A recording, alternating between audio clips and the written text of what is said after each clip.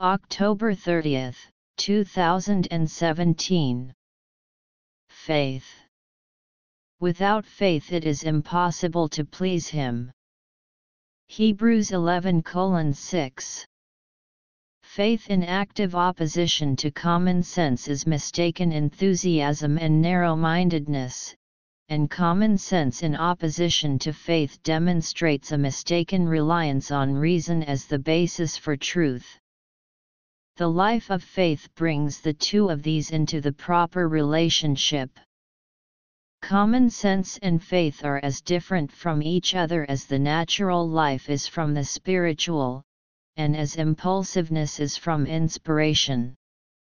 Nothing that Jesus Christ ever said is common sense, but is revelation sense, and is complete, whereas common sense falls short.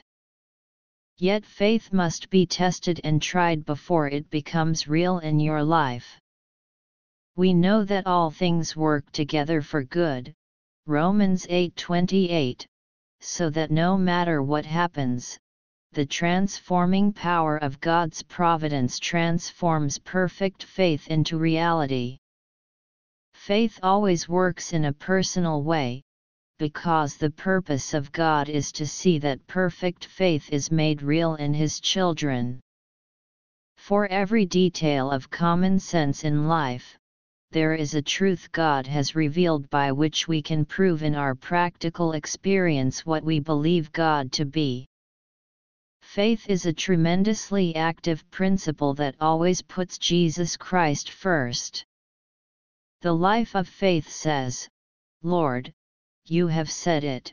It appears to be irrational, but I'm going to step out boldly, trusting in Your word." For example, see Matthew 6:33. Turning intellectual faith into our personal possession is always a fight, not just sometimes. God brings us into particular circumstances to educate our faith, because the nature of faith is to make the object of our faith very real to us.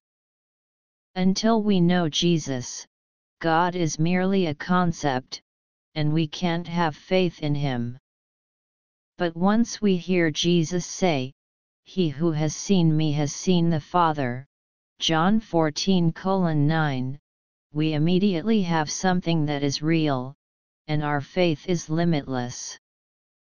Faith is the entire person in the right relationship with God through the power of the Spirit of Jesus Christ.